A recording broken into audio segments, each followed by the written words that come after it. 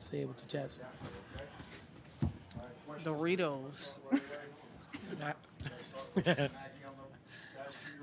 Yeah, be good. Chocolate goddess. Soon.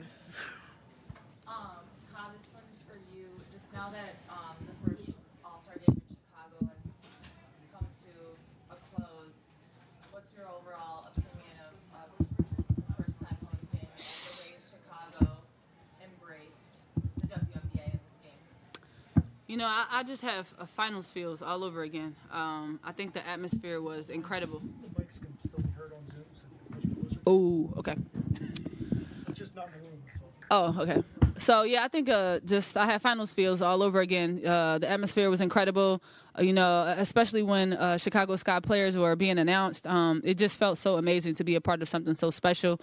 Also, you know, we're a part of Sylvia and Sue's legacy here at being at their last All-Star game. So I think that the fans in the city really came out, and it was a great place for us to celebrate.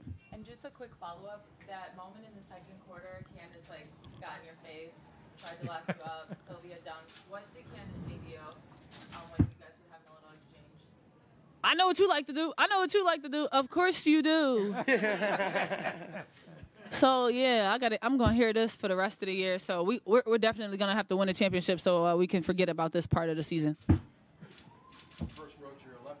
Thanks. Jonathan Tannenwald of the Philadelphia Inquirer. Kahleah, when Commissioner Engelbert was in here before the game, she talked about the possibility of maybe playing an All-Star game sometime in a city that doesn't yet have a WNBA. Yeah, well. Philly? You said Philly? Philly sound like a good place? Would you like to see it, and what would you like to see Philly do next in the expansion process? I would definitely like to see my city do something. I think it would be a great place for women's basketball to really start. But also for All-Star, you know, it's a good city, great food, great people. So, yeah.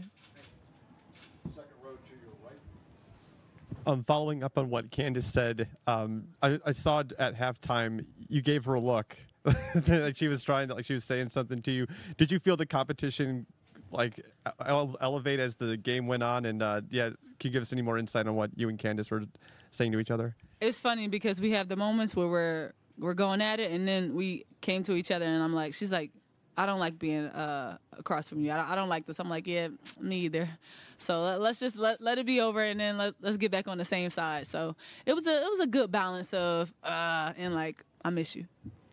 Next question, second row center. Jonquel, did you know late in the game how many points you had scored, that you and Kelsey were both getting close to a record for points? Or The only way when I knew was when De'Erica came to me. She's like, "How many points you need for the record so I can stop you from getting it?" so that was the only time I knew. I saw the points, but I didn't know it was close to a record. Lila Bromberg, the Hartford Current. JJ, kind of going off of that, what was your approach with those 4-point shots? Yeah, just I practiced them starting yesterday, and then I shot a lot in the warm-ups. So, you know, I felt comfortable and confident shooting them. So, yeah, that's all I was thinking about, was just getting them up. Oh, you said. Anyone else in the row? Oh, that's me. That's you, girl? That was me. All right. That's it. Thank you. Nice, thank you.